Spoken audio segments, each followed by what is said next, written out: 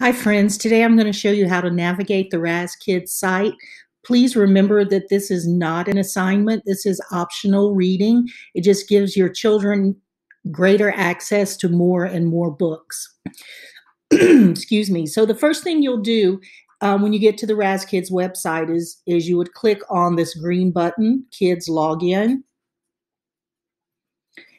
It may ask you to put in teacher code, and that's my teacher code, but I also have that in the email, so you can get it there. Then your child will find their name, click on the picture, and then here they would click on their picture that is their password. That's also in the attachment.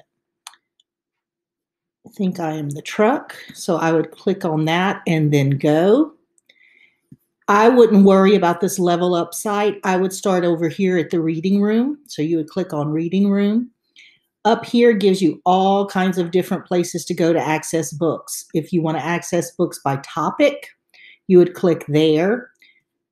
Lots and lots of different books. You can scroll down or across to access those. So if I wanted to read this book on pets, I would click on it. It can read Pets, to me. Written by Lisa Ing. The cat. Or go back to the reading room.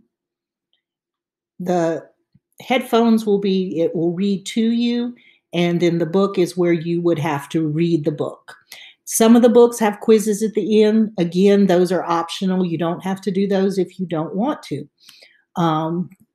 Leveled books, you can click on the different letters to get to where the level that you want your child to work at. I'm not assigning levels, but you can look at the stories, the amount of text that's on the page, the size of the text, even some of the vocabulary words to kind of judge if that's a good spot for your child or not.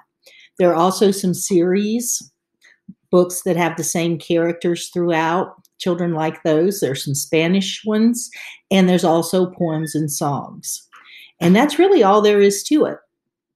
If you have any questions, let me know.